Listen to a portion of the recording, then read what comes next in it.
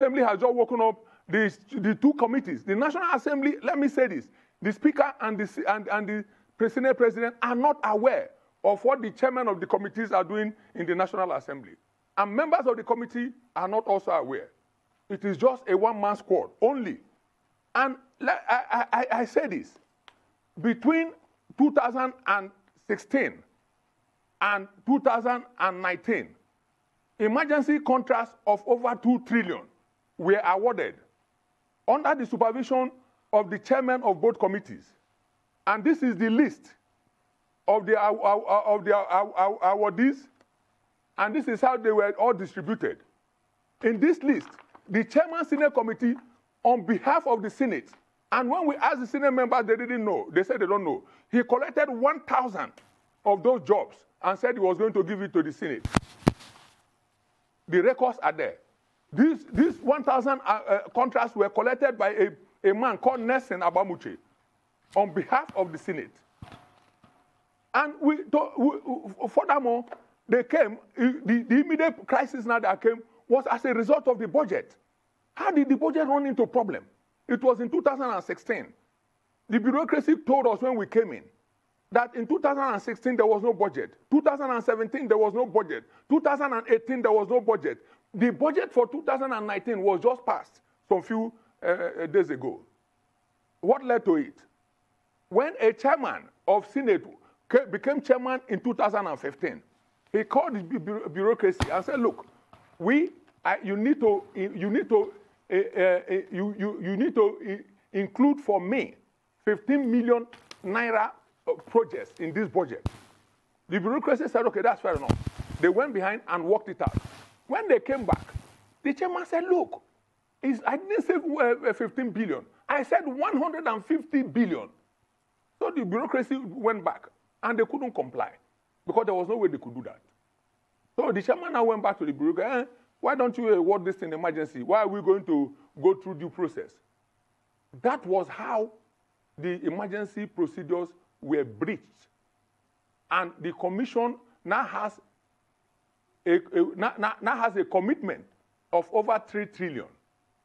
How can this continue?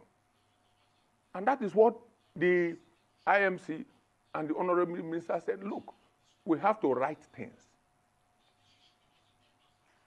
And it went further. They didn't just stop there. The chairman House Committee on the NDDC came up to us. And I give you an example. This is proof. He brought out a training program, emergency training program for 6.4 trillion, for 6.4 billion, and said that he has met the first milestone, that he needs us to pay him 3.7 billion. We said, look, this milestone you're talking about, the file is here.